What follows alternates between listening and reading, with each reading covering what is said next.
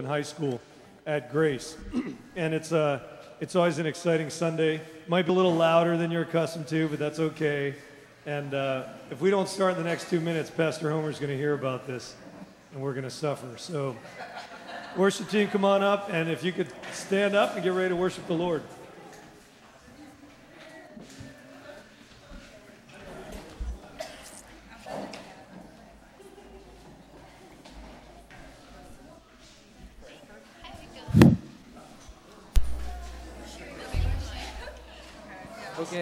Okay, guys, let's pray.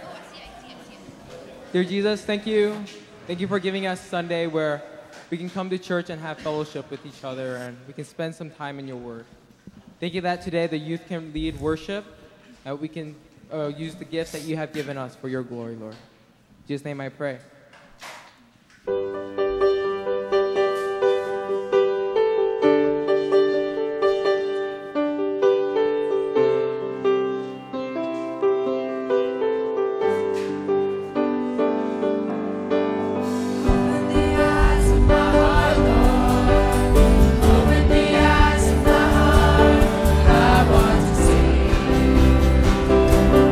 I want to see.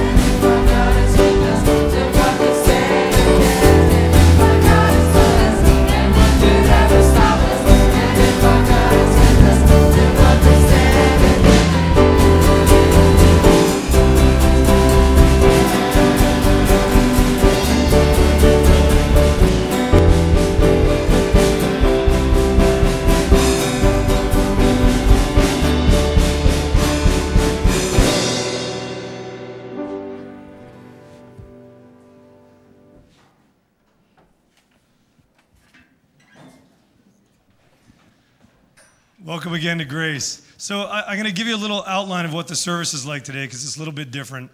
We're going to do a worship, which we've just done. Check. Now we're going to have 3 people come and share different things that are going on in the youth group. One of our youth group members is going to share. Mr. Curtis is going to share on what's been going on in the middle school and what they've been learning and how that applies to us as adults, and most importantly, how we can support and pray for these young people. And then one of our kids is going to share, then I will share on what's been going on at the high school. Then we're going to have another worship set at the end. So that's the order of service. So I think we should probably dismiss the young people, the little kids, the younger kids. If the younger kids want to go to their Sunday school class.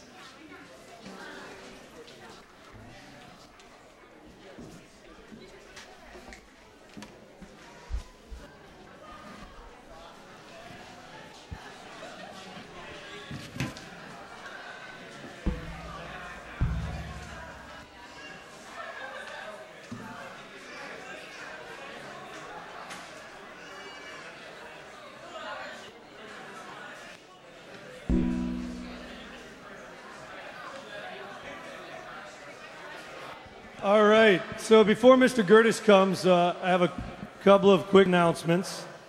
One is, usually we do tithe and offering. During Youth Sunday, we don't do tithe and offering. So if you're new to the church, that's awesome. That means we don't want your money. We don't anyway, by the way, if you're new to the church. But if you are a regular attender of church, obviously the AC is kind of still on and the lights are on. If you do have tithe and offering you want to give, it goes in that box right outside the front door. So feel free to drop it in there. Seems like there was another announcement. Get on the city. That's always the announcement. So let's open in a word of prayer. I'm going to have Mr. Gertis come and share, and then we'll go from there.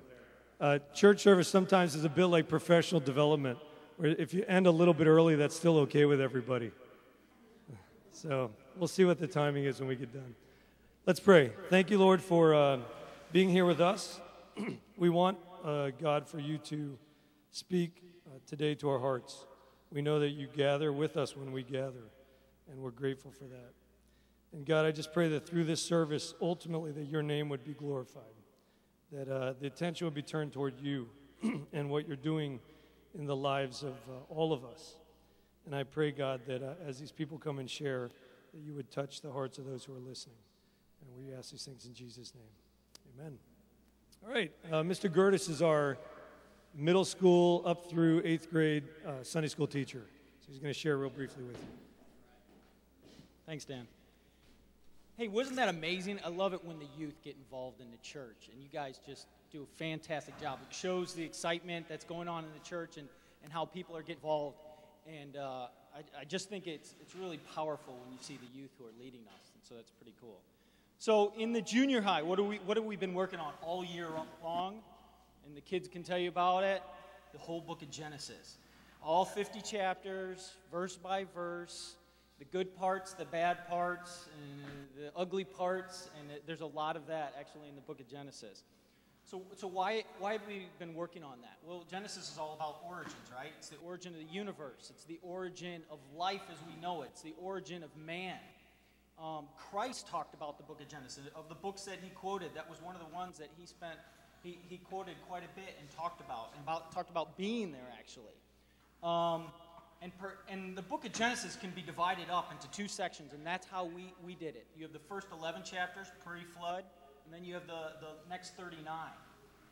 And in those first 11 chapters, and perhaps no other chapters in the Bible have a greater impact on how you think. All right? No other chapters probably in the Bible. You've accepted Christ, but no other chapters have a greater impact on, and not just on the youth, but everyone here on how we think. When we start with the first 4 words, in the beginning, God, right? In the beginning, God. That should have a huge impact when you just read that. This is how this all starts out. We see how God creates a beautiful, wonderful, perfect universe, how he creates life. Right now, with science, we're finding that the universe as we know it extends 13.8 billion light years, they see. It's amazing, and yet there's this little blue dot somewhere in the middle of it where God decided, I'm going to create life, and I'm going to create not only man, but a relationship with man. And we see that relationship. And then we see the fall.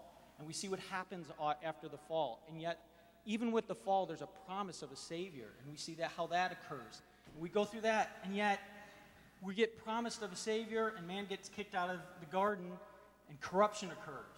And so God decides, well, we're gonna wipe everything out almost and start. I'm going to save one man and his family, and we're going to go from there. And yet through this all, God is faithful. He gives us these covenants. And those covenants follow with us even today, thousands of years later. And then we go to the next section. And things start off with the pride of man again. And one of the saddest chapters, I think, of the Bible, in chapter 12. And how many of you guys are studying Chinese? I'm suffering through that horribly right now. And we have the Tower of Babel, and I accuse all those people for all my suffering right now. Had they gotten along and had they not had pride, I probably wouldn't have to suffer through Chinese right now. So we go through the Tower of Babel, and then how many of you guys watch soap operas or into these new scandalous television shows that are on? Let me tell you, there are no scandals greater than the Old Testament in the book of Genesis. When you read about Abraham, Isaac, Jacob, and Joseph, it's incredible what these people do. But God keeps his covenant, and he's the one who's faithful with them, all right? No matter what they do, he continues his faithfulness with them.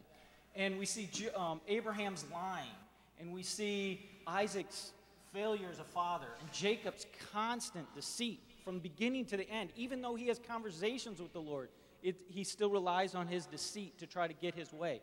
And then we see one of the most beautiful stories of Joseph. And you guys think you have it hard. Imagine your brother selling you into slavery, right? And sending you to another country. And you've got to start all over from the beginning. And through that all, his whole viewpoint is, you meant this for evil, but God intended it for good.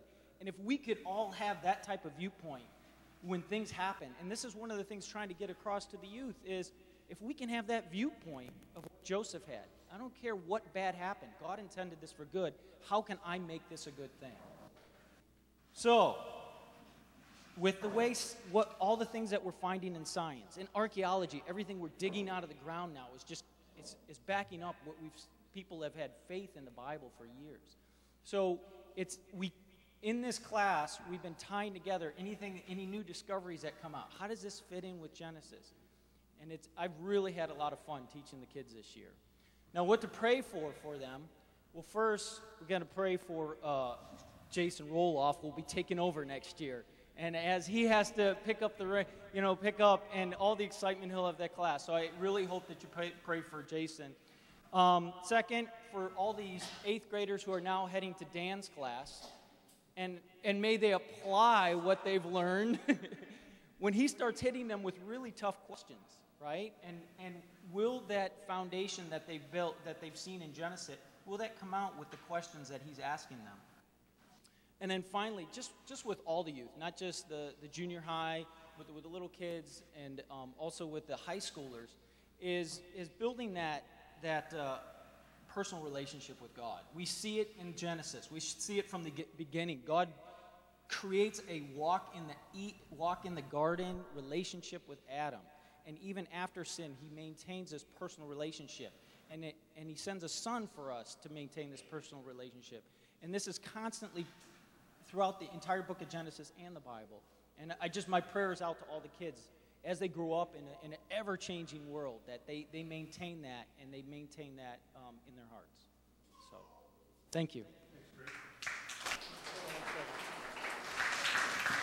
So, those of you that don't know, Greg and his family are moving to China next year. We're going to miss them a lot. And I'm sure we'll send you guys off sometime in June.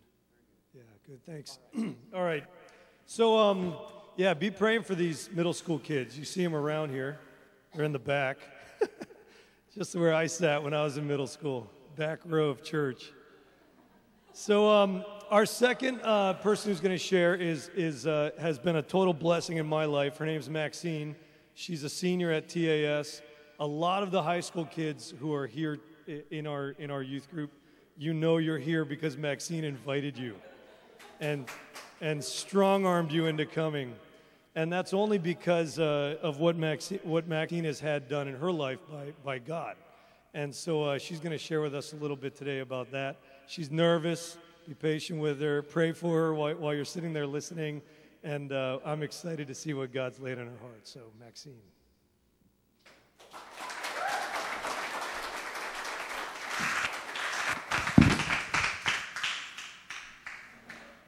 Hi, hello. Hi, so my name is Maxine, and I'm a senior at TAS, as Mr. Long has introduced me, and he has kindly invited me to share a little bit about what God has been doing in my life, and more importantly, what I've witnessed throughout my 4 years in high school. As I grew up in a Christ-centered family raised by two faithful parents, I never got much chance to doubt the goodness of God. God has always provided for us, and he always gave us more than we deserved. At school, people would refer to me as the hardcore Christian girl, which technically doesn't even make sense, but that's the extent to which I evangelized. People knew of my faith. In my freshman year, I stopped going to the church that my parents attended because I wanted to immerse myself in an environment where I could thrive more. And let's just say that the youth there were quite vocal about where they preferred to be 8 a.m. Sunday morning. And so I was looking for another church. Soon enough, after a short search, God has answered my prayers, and I was invited to a church at Zishanzhan, which is one stop away from here, and it was a Bread of Life church. And there I grew in Christ for 3 more years. My experience there was truly an eye-opener. In a room no bigger than where we're gathered here, there would be filled with over 100 high school and college students, and they were the most charismatic and passionate Christians, first-generation Christians that I've ever seen. Many of them got down on the knees when they worshiped. Many of them spoke in tongues. And a lot of them fasted as a testament of faith, a devotion to prayer, but also as a way of getting by their next meals because they didn't have enough money. Despite so, they selfishly served the church every day, many of them without the consent of their parents because they were from traditional Chinese families. Through these brothers and sisters in Christ, I saw a new rising generation of teenagers on fire for God and empowered by God to impact other people. Although I was experiencing something special at this church, I had reached a plateau of my faith. I felt like I was not fulfilling what God wanted me to do, and there was something more out there. However, like Mr. Lopez spoke about a few weeks ago, instead of treating it as a resting stop, I treated it as a destination, and I didn't want to move on. I was really comfortable there. Later, I realized that after inviting a lot of my friends to this church, they felt really uncomfortable with the charismatic atmosphere, and they had a hard time understanding the Chinese sermons. Thankfully, God wasn't about to let me get away with that. In my senior year, I reached a turning point in my faith. In brief context, I had a long-distance boyfriend who meant a lot to me, and it was a huge part of my life. However, through a series of events, I was led to the conviction that it wasn't God's will for me to commit to a relationship with a non-believer. It was not a straightforward, easy conclusion. I definitely was in denial and trying to find loopholes within God's words and try to blur the lines that were pretty clear in front of me. In the end, although I tried to chase away this conviction and take control of the situation based on my own understanding, God's stir in my heart remained, and I had to make a decision. It was one of those all-in or all-out moments. God was either there, and he is who he says he is, or he's not. He either has a better plan for me, or he doesn't. It was definitely a leap of faith to let go of something that I could grasp with my hands for something that I couldn't see. When my relationship ended, I thought I would feel at peace and comforted by God. However, nothing felt right. I felt confused and very, very alone. On top of the typical aftermath of a teenage breakup, if you know what I mean, I was overcome with the doubt behind the reason why it ended. What was most discouraging was the lack of support I had around me. A lot of my non-believer friends thought I was too religious or even crazy. No one understood. Not to even mention my ex-boyfriend now, who was completely furious and turned off by God, which was probably the most heartbreaking thing for me. I didn't understand how obeying God could result in all this chaos. Right when I was at the brink of giving up, God reached out for me. I miraculously found a group of Christian friends, a group that I've been looking for all these years at TAS.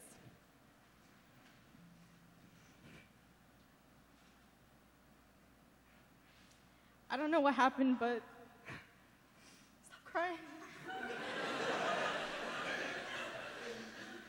I don't know what happened, but things just fell into place, and the next thing I knew, we began meeting each week at school together, praying and supporting each other.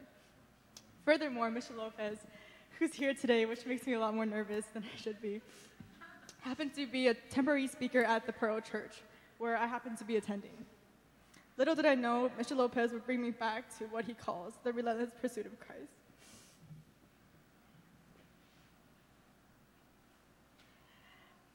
I don't think he realizes the tremendous impact he had on me as God spoke through him to me.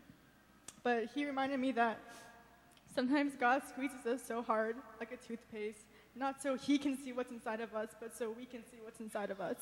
And for me, that would be my superficial faith in God, which was never challenged and only went through the good times, but not the bad times. And Mr. Lopez also left me with a sense of mission and burdened with the truth, as he reminded me to not simply hold on and get by, but to push on. So as I began to see my heart transform and behavior change, I felt really troubled. If this God is really real, and then how come so many people don't know about him? Even people around me, my friends, how come they don't know about them? And I thought that there's no work and no academics that should be prioritized over spreading the gospel. I realized that my lack of courage and lack of knowledge to reach out to others was, in fact, very selfish. C.S. Lewis once said, "Christianity, if false, is of no importance. If true, is of infinite importance. The only thing it can't be is moderately important." It's not just about Christ's teaching or a subjective choice of moral grounds. I began indulging myself in the Word and Christian apologetics. I knew that if I wanted to bring my peers to church, I would have to have better explanations than "I know God is there because I can feel him." Luckily, on this intellectual pursuit of God, Mr. Long adopted me and my all too many questions involving free will, salvation, hell, sin, and so much more. Although I was astonished to see how ignorant I was and finally understood why skeptics had such a hard time coming to Christ, I also saw how many well-thought-out, logical, and satisfying biblical answers that are out there for those who are seeking with their hearts. So soon, my miraculously new group of Christian friends and I began praying for other peers as we grew stronger together. We were burdened by the responsibility and urgency to spread the word. The next thing we knew, a lot of our friends who we prayed for and invited began accepting our invitations to church. And we saw many of them who never heard of this Christian God falling in love with him in front of our eyes. There were weeks when, at the small Pro church with no more than 50 young adults, the attendance would increase by 1/3 of its size with TAS students. Soon, it became a cool Sunday hangout for all of us. Similarly, at Grace Now, we continue to see a lot of our friends come try it out and come back again. And so to those of you who've been invited to church by your friends, please know that your friends do have prayed for you a long time, and it's not just simply a coincidence that you're here. And although there are definitely many times when we feel discouraged that our friends come and don't like their experience here and don't come back, it hasn't stopped us from continuing to invite them. I believe that God has his perfect timing, and we're only here to plant the seeds. Recently, a dear friend of mine who I've been praying for 6 years now accepted Christ. And along with a few others, they're preparing to get baptized next month with Mr. Long. And that alone makes every single moment of trying to reach out worth it. Can we please show this the next slide? This is a project that my friends and I have been working on, and basically we personalize Bibles, and so we would highlight verses that we thought were important and maybe categorize them. So you can see there's like anger, lost, hope, suffering, burden, lust, sex, etc. And we oftentimes put notes in the middle of them, specific verses, and we'd write something along the lines of, "Oh, this verse helped me through this time of my life, and I know you're going through this thing in your life, so I hope you can be encouraged by this." And although it's definitely a lot of work, it's been so much fun getting into God's word and working on it. And I know that when someone receives a gift that is personalized for them, they will definitely open it up and check it out, and that's all that matters. We have heard some pretty cool feedbacks from these Bibles, and I'd love to share more if you guys are interested later. And can we have the next slide again? This is a dance piece by Tiffany Koo. She choreographed it, and the other girl is Gracie Salinas, who is here today. And basically, Tiffany, she was choreographing a piece and trying to capture how the trials and temptations that Christians go through, but also how God is merciful and picks us back up and guides us to the right way. And I thought it was so wonderful how she incorporated such a strong message through dance, a talent that God has blessed her with. And also, can I have the next slide? This is my art piece, Surrender, which I made during that very low time of my life. And during this time, Tiffany pointed me to the book of Job in the Bible, which is basically about a blameless man who was very faithful, but had everything taken away from him, his health, his family, his property. Yet he remained so faithful, and he said, "Shall we accept good from God and not trouble? Blessed is one whom he corrects, for he wounds but also binds up. He injures, but his hands also heals." So as this story resonated in my heart, I wanted to express it through art. I immediately thought of a brother in Christ who is part of this miraculous fellowship group that God blessed me with this year. This brother understood more than anyone else what it was like to surrender his life to God, as his father passed away 2 years ago. Yet his courage and faith in God was so contagious. So he so willingly got down on his knees and modeled for my piece, and as you can see, he did a really good job. Later, this piece was chosen to travel to an IASIS exhibition in Manila, along with my artist statement, which explained the heart behind that momentous decision to surrender my life to God. The best part of all of this is the kind of conversations that the piece stirred up. It all began during my art critique when I first brought the piece out for the first time, and I didn't know what to expect, and I didn't know what other people would think of it. But I remember I cried and I told everyone about it. Although I'm sure that a lot of people in my class thought I was kind of crazy, but later on, there were more conversations coming up, and people began emailing me, people from Manila began emailing me, and I made so many new friends, and I was given so many opportunities to talk more about God. And I know that with all these young, talented people down here, God wants to use you and your talents to do amazing things for him. And lastly, I just want to end with a prayer request with all the adults. Being of the Christian faith in this secular world is very difficult, and sometimes it just seems so much easier to give in and give up with the ways of this world. And to finish this very hard race, we need patience, courage, and love. Patience to communicate with those who disagree with our beliefs or despise our beliefs. Courage to stand up for our beliefs anyways, and love to just bring others closer to God. It's truly been difficult to live not of this world, but in this world. And on behalf of all the seniors here, we could really use your prayers as we are about to step into a world of relativism, skepticism, and a lot of temptation.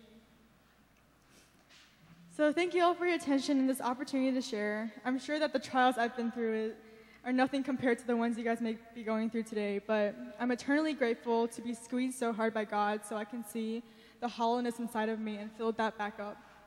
In the words of Rick Warren, you don't know God is all you need until God is all you have.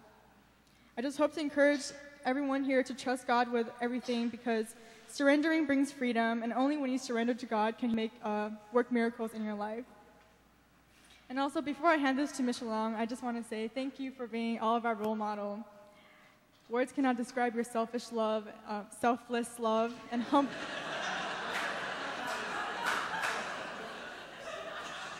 your selfless love and humble knowledge. We look up to you as you strive to be more like Christ, and we strive to be more like you.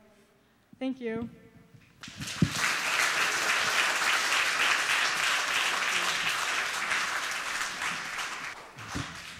She's just trying to get me crying before I come up here. Selfish love. My wife's accused me of that before. So how cool is this, huh? I mean, don't you wish Maxine had been in your youth group when you were younger? You got a kid who's on fire and is getting other kids excited about it. And as she shared, there's kids that have responded to Christ because of her reaching out. And yet, as Maxine and I have talked over the last half year, honestly, both of us feel like we're just hanging on for the ride. That God's bringing all these things our way, and we're just like, hold on, because here he goes. And we go wherever he goes, and cool things are happening And it's not because of us, it's despite us that God intervenes and works through us. So it's really, really cool. I thought I'd just share quickly 3 things that we've been going over as a youth group and that I think apply to adults as well. And I forget what order I put them in. So, Evan, if you can click. Oh, there we go. All right. First thing I go over with the kids is this. We make this too difficult. This Bible thing and this God thing and faith in Christ has become too confusing. It's become too difficult for people, and as the church, we oftentimes get focused on all the wrong stuff. And the best illustration of this was by one of my heroes, Ravi Zacharias, who shares a story of Holmes and Watson, Sherlock Holmes and Dr. Watson. They're going on a camping trip together, and they set their tent up in this beautiful, peaceful field, and they lay down and they go to sleep for the night. Middle of the night, Sherlock Holmes nudges Watson. Watson, what do you see up there? Watson goes, stars. Sherlock Holmes goes, what does that tell you? Watson goes, well, astronomically, it tells me that there's lots of galaxies and billions of stars. Astrologically, it tells me that Cancer is in Leo. Theologically, it tells me that God is big and we are very small. Horologically, it tells me it's about 2 o'clock in the morning. And meteorologically, it tells me that tomorrow's going to be a beautiful day. Why, Holmes? What does it tell you? And he goes, Watson, you idiot. Someone stole our tent. And it's funny, but that's what we do in the church. That's what we do in the church all the time. We make the message of the gospel so difficult for people to understand. We get caught up in all the minute things that don't matter. Someone has stolen the tent. We need to get back to the basics here. And so one of the things I go over with the kids is just what is the basic message of the Bible. Jesus is interesting because he summarizes the whole of Scripture, the whole of the law, which was literally 1,000 to 2,000 different minute things that you had to follow, and he summarized it in 2 things. What were they? Come on, they're easy. Love God, love others. Love God, love others. And he said, if you can do those 2 things, you've got the law. You've got the whole thing. It's very simple.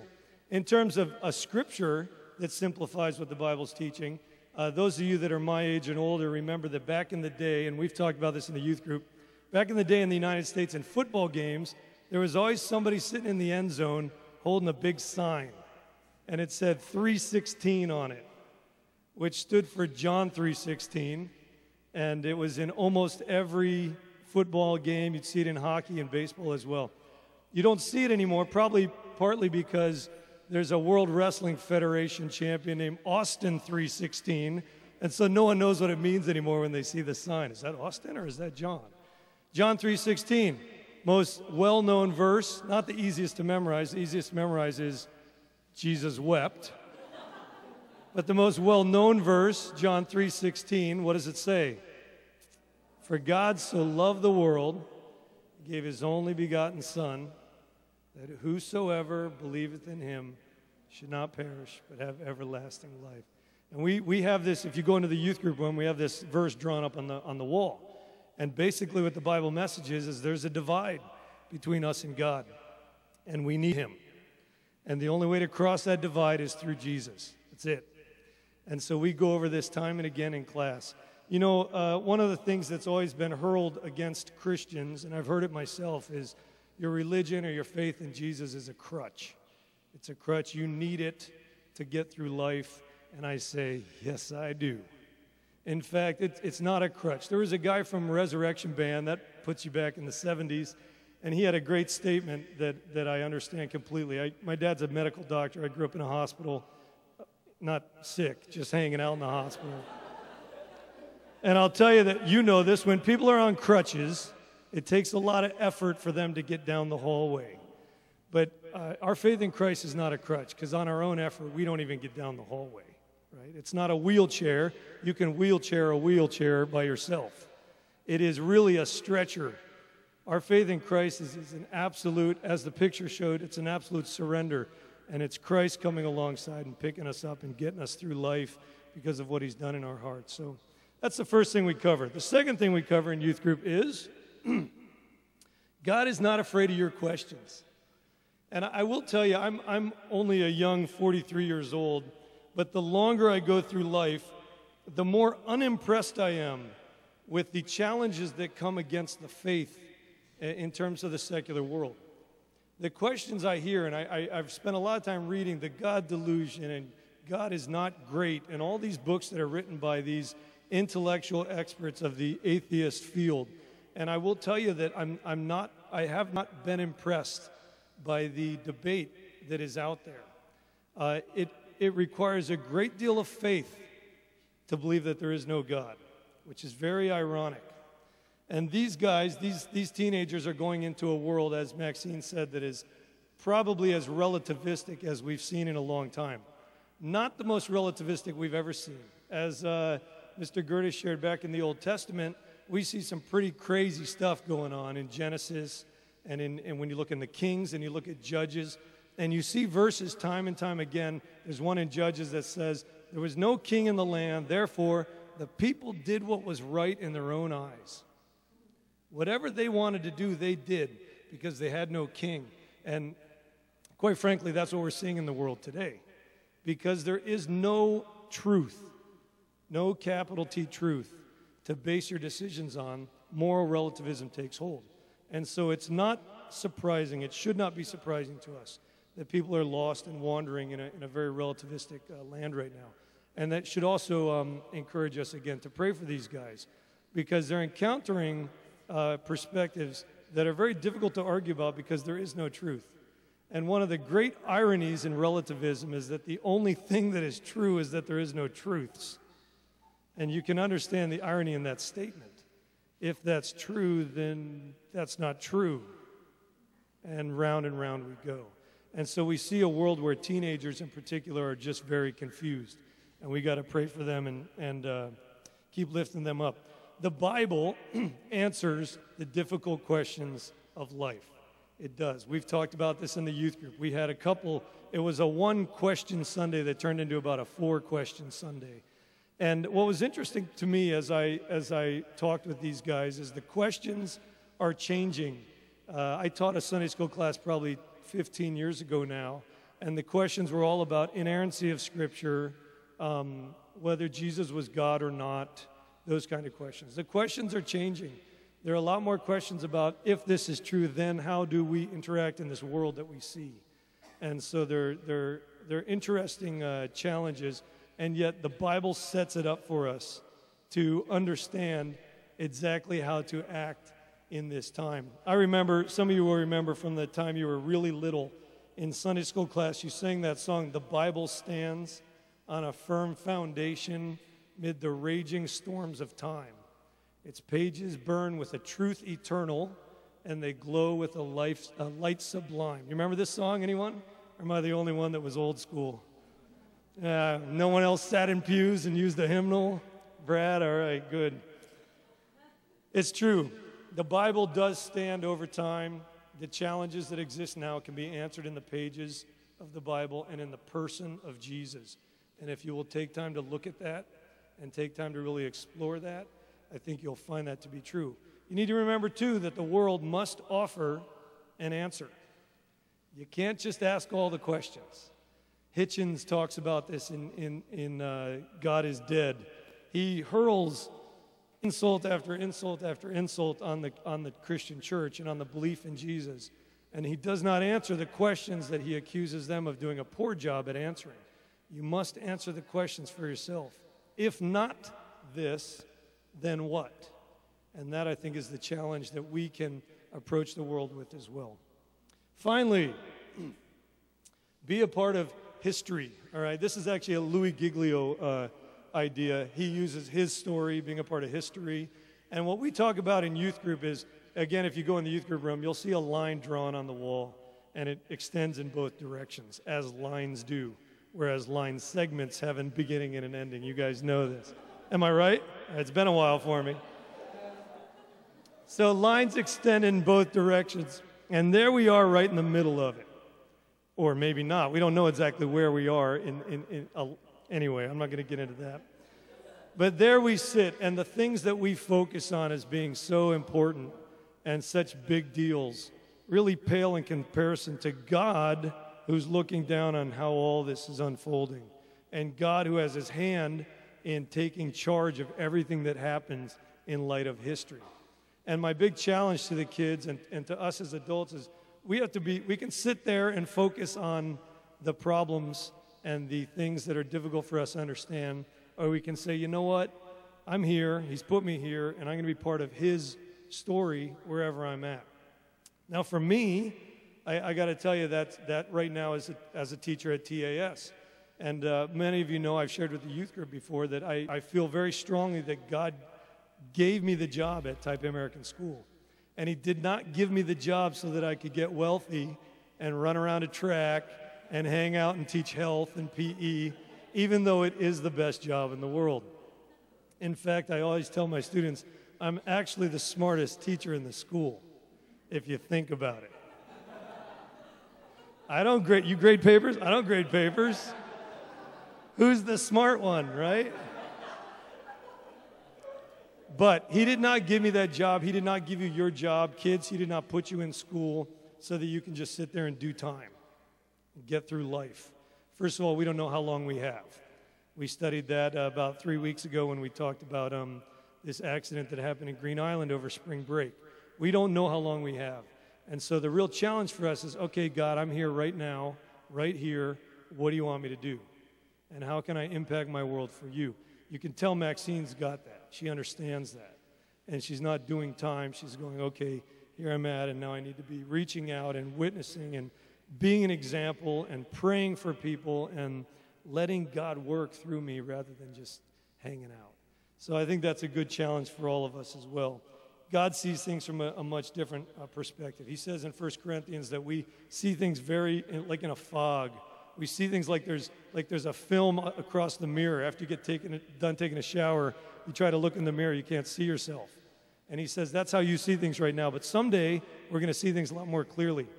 And we have faith that God's in charge, and he's got this thing in his control, and the mirror's going to be wiped nice and clear. We go, oh, that's why that thing happened in my life. That's why you put me there. And we don't want it to be, oh, that's why you put me there. I thought it was just so I could hang out. So that's really a challenge, I think, for all of us as well. So in closing, I just want to echo what Maxine said. Please pray for these guys. We got a bunch of seniors going to college. We've had seniors go to college. Some have done very well.